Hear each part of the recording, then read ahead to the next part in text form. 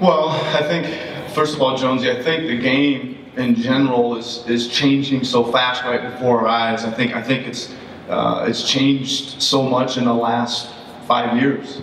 It's changed so much in the last 3 years. So I think, you know, the leadership that I'm bringing and the coaching staff that we'll eventually hire is we've got to be innovative, right? We've got to be trying to think of what's coming next before it comes next if you want to stay ahead of the game. And you know, tried to bring some of that. I've tried to make steps in my career to continually learn and learn about this and learn about that and test this out and test that out and keep what's good and throw away what's bad, and so that that's part of innovation. And I think Masai touched on it too. I think we want to be creative. I think you're going to see some different things. There's probably going to be some uncomfortableness at times when we try things that are maybe a little too far outside the box. But you know, it's again, the season's a process. The summer league leads to training camp, and the training camp leads to preseason games, and the preseason leads to regular.